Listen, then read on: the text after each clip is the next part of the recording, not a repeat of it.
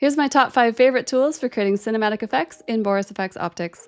Number 1. Light Gobos. The Light Gobo filter allows you to add light elements to your still life or portrait photos, giving you full control over the scale, rotation, and position using the placement tools.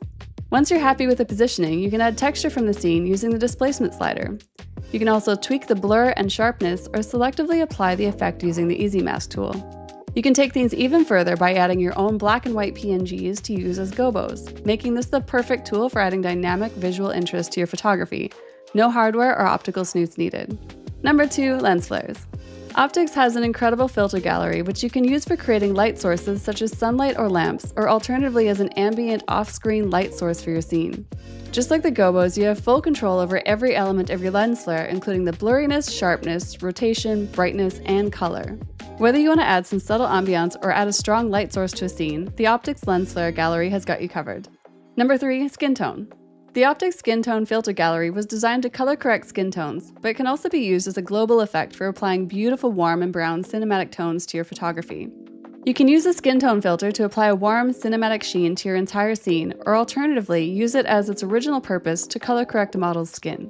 For instance, when I apply a vintage 2 color strip edit to the scene, it makes the model's complexion look a little bit pale and unhealthy.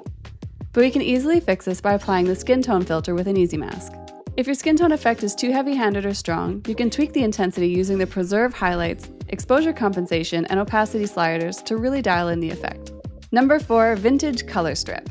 The vintage color strip presets are some of my favorite color grading tools in optics, producing an artistic vintage look quite similar to some of the work of Annie Leibovitz. A personal favorite is the Hugo Teal and Orange preset, as it creates an otherworldly, dreamy aesthetic with a single click.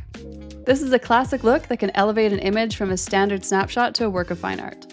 This filter looks incredible straight out of the box, but you can also take this effect further by setting your own filter colors for a unique and customized look. Number 5. Mist filters. I enjoy adding a cinematic fine art finish to my photography and digital arts project as the final touch, and my go-to tool for this work is the mist filter.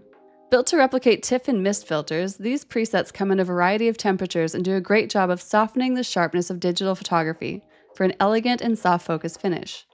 The preset I use is depending on the project that I'm working on. For the demo image, I went with the Black Mist Filter 2 to create a hazy ambiance that makes the scene feel much more pleasing. I absolutely love this filter. That's my top 5 favorite tools for creating cinematic effects in optics. Which ones are your favorite? Let me know in the comments.